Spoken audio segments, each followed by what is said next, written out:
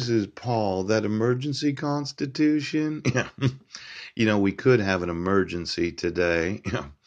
Now, there's what's known as the continuance of government. Could you get me a copy of that?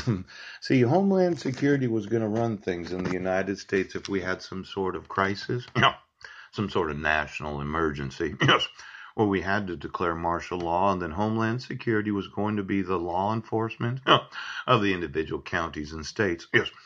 Now, for Homeland Security to have any knowledge of this, yeah, I'm going to sue you. Oh, see, I emailed Homeland Security yesterday. Yeah, I told them about child selling, yeah, gross negligence, oh, not enforcing the civil rights of American citizens, and all the employees of Homeland Security that thought for sure, yes, if we ever had to suspend the Constitution of the United States, declaring martial law, that they were going to be the power structure. Yes, that was going to be the governmental authority of the United States.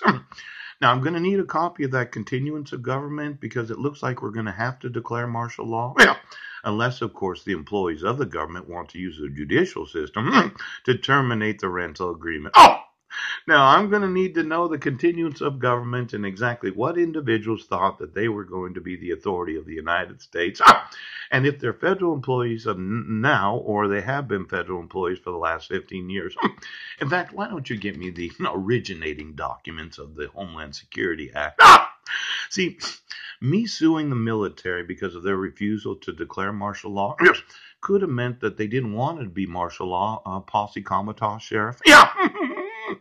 But their concern was if Homeland Security is in control, Homeland Security was going to tell the military what to do. But my thought is we might as well get a copy of it because it really looks like a suspension of the Constitution of the United States of America.